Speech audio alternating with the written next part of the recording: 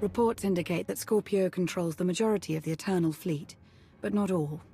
Arkan's flagship still commands a sizable armada. How he's blocking Scorpio's influence, we don't know. Might have something to do with Gemini Prime's sudden urge to take a nap. Scorpio never expressed an interest in ruling the masses. She must have a larger plan for the Eternal Throne.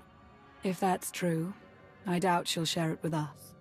Replacing Arkan with a psychotic droid wasn't what I had in mind when we formed the Alliance. Scorpio knows too much. We're at a disadvantage. She's made no moves against us, and without the Eternal Throne, Arkan is weakened. Do not underestimate my son. We can deal with the droid later.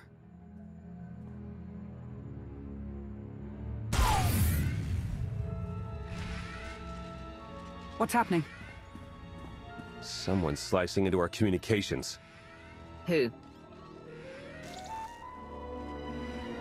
I trust you have not forgotten me.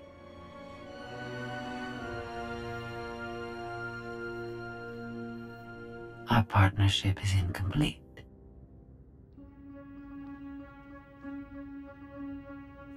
A partnership implies trust.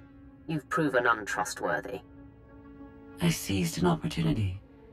It wasn't personal. This is merely a courtesy call. Arkan approaches Edison. He intends to destroy the planet like he leveled Asylum. That's not possible. He doesn't know our location. I told him. I was curious to see what was more important to Arkan. Retaking the Eternal Throne, or defeating you, and in turn his father. Let him come. If he's so eager to die, I will indulge him. I knew you would understand. Arkan is a nuisance that must be dealt with. You are in the best position to do so. She's not lying. Massive fleet inbound.